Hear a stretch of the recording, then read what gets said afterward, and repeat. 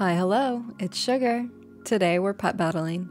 I'm going to catch all 21 wild battle pets in Zereth Mortis. If you're new to pet collecting, wild pets cannot be found on the auction house. The only way to obtain them is through battle. Collecting pets is something I like to do at the end of every expansion or between tiers because I can pop on and catch a few and log off. It's low commitment and doesn't suck up a lot of time. Two add-ons I recommend to make this easier are Paste and TomTom.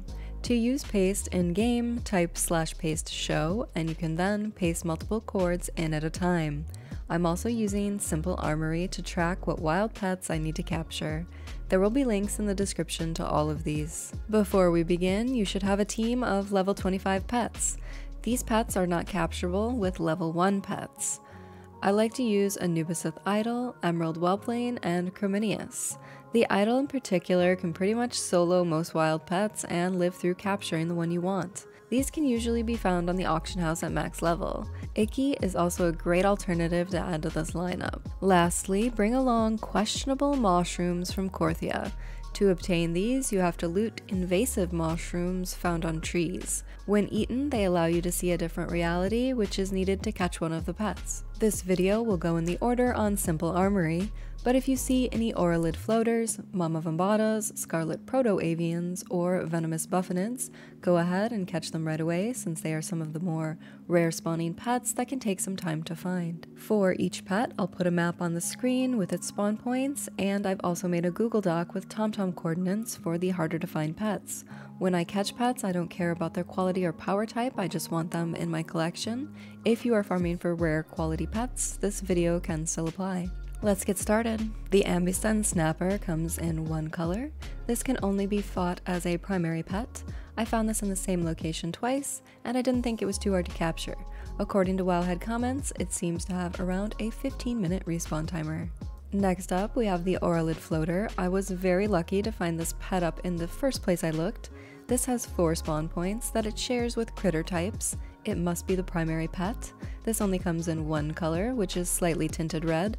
Its respawn time can be very long, so if you don't get lucky on the first try, come back and check between other captures.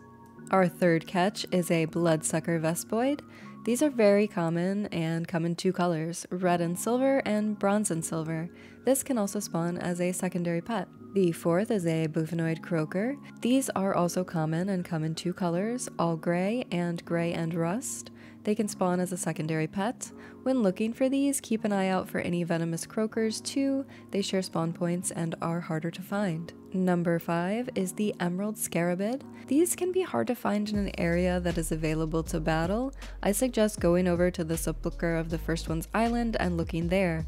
I found a few in other locations, but was unable to find a path to engage the battle. Green Viperid is the 6th pet. These are very common around Haven and in grassy green areas. They can also spawn as secondary pets. 7 is King Viperid. I found these mostly in sandy areas, but they do share spawn points with the Green Viperids, so you may come across one while you're on the hunt for that. I believe this can only spawn as a primary pet. The 8th catch is the Metallic Scarabid. These are very common and can spawn as secondaries to other pets. This only comes in one color. Number 9 is the Momma Vombata. This was the hardest pet for me to find, taking about 2 hours. I guess I was fairly unlucky on this, as others said they caught it in as little as 15 minutes. I suggest camping an area and one-shotting any battle pets and critters to try to force it to spawn. These share a spawn point with Vombata Pups, so nuke any of those you see and hope a mama spawns in its place. We have an easier catch at number 10, the Predatory Helecid. These only spawn in this one area. If none are up, battle anything in the area and wait for respawn. This only spawns as a primary pet, and Aurelid Floaters can also be in this area. A fairly common pet coming in at 11, the Proto Avian Fledgling. These are found in lots of places and can spawn as a secondary pet.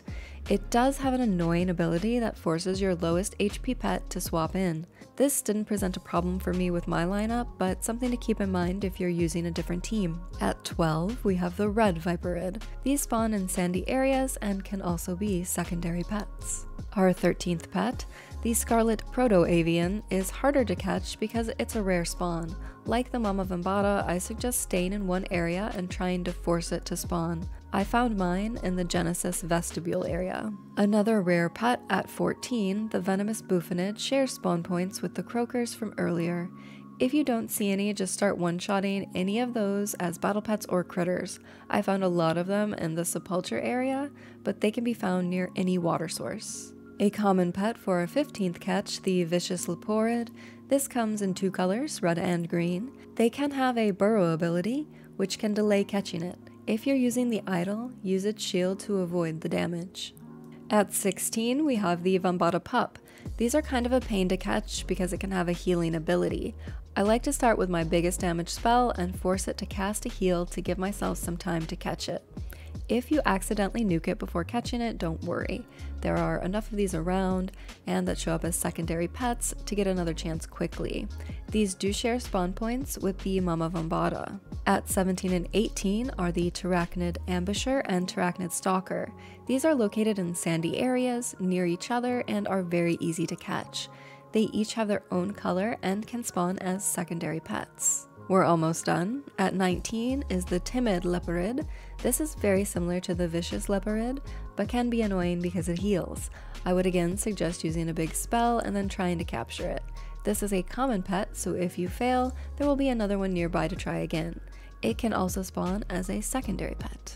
At 20 is the Mawtouched Geomental.